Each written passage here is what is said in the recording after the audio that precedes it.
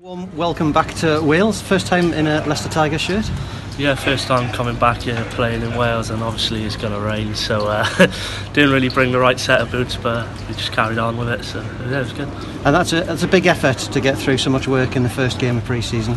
Yeah, it was always going to be a long burster.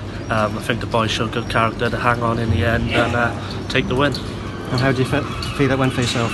I just needed the game minutes, to be honest, get the contact in, take everything I've learned during pre-season and try and put it into a match, and yeah, just give it my best, that's all.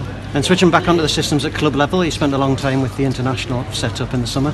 How's that been? Yeah, it's been great. We've had a couple of new different calls to learn and different sort of processes to get used to, so it's just yeah, like I said, taking them into a game and remembering them, really. And there's some good young lads across that across the field today, led by yourself and the likes of Tom Smith, Henry Lavin, Cameron Jordan in there, all come through at once.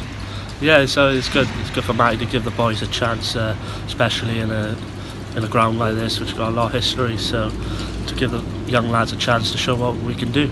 And now it's recovery time, ready for next week. Yeah, recovery, is that what they call it? Yeah. Is that lying down with your feet up tomorrow? Is that ice bath tonight? Yeah, that's it. Exactly it. And plenty of recovery food in a day? Yeah, a lot of food, and I'll get back on the bus straight up to Leicester. Probably all sleeping on the bus now, so... A quiet journey home? Yeah, quiet journey home.